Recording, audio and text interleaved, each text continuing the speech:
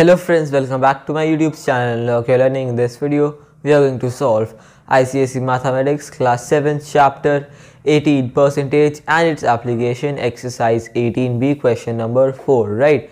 So, this one says the price of a washing machine has increased by 12%. 6 months back, the price was rupees 9,600. Find the price now, right? So, price of a washing machine 6 months back was rupees 9,600, right? So we can say that the price 6 months ago or back, whatever you want to say, was how much? Rupees 9,600, right? Now it says here that in this 9,600, the 12% of this 9,600 has been increased in the same, right? That is 9,600.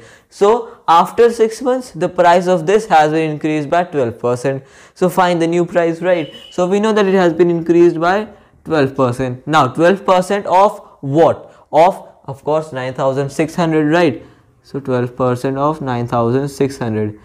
Why? Because it is already given that it has been increased by 12% of that 9,600. Fine. So it becomes 12 upon 100, okay, of replace by multiplication sign 9,600. Cut this, so we get here 12 6 are 2 and 7, so 108 and 12 9s are 108, okay, and 7, that is going to be 115. Fine. So rupees 1,152. Now this much was the money that was increased in the span of 6 years. Fine. So the money that we get after this, right? So now you can say here that the new price, right? New price becomes what? Add this in 9,600 only. Fine. So 9,600 plus 1,152. So we get here 5, 2, 7 and 10, right?